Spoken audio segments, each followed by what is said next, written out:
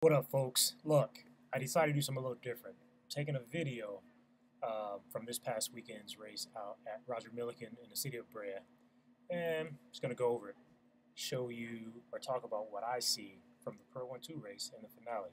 So have a look.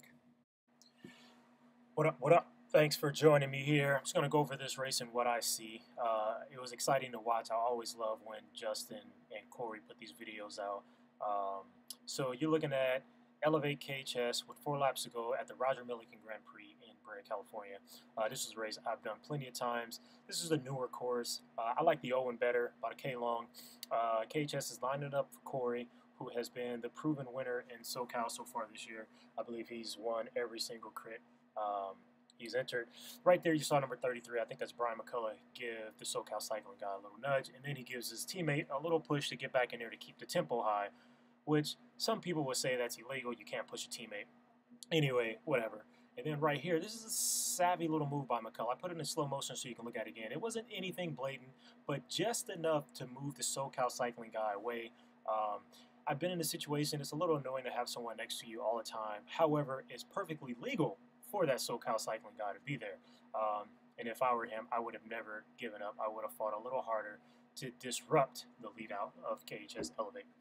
So here they are 2 laps to go. They're kind of chopping it up, and there's riders coming back. You see the bicycle, or LA Bicycle Club kind of representing up there. I'm not exactly sure who that is. But now KHS is down to 3 guys. They are coming out of the last corner with 1 lap to go.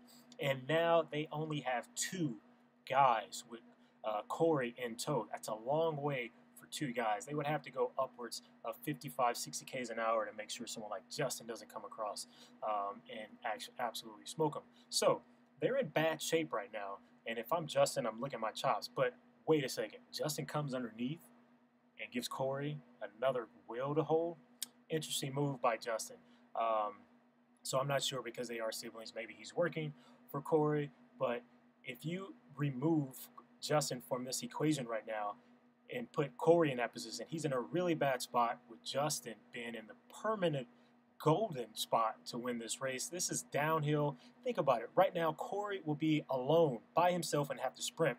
Corey gives a look back, and this kind of tells me, yeah, maybe he's working for his brother. What a kick right here by Justin. I guarantee you he's in the upwards of 900 to 1,000 watts. He hits his last corner, at least going 34, 35, 36 miles an hour. And it was a great jump by him.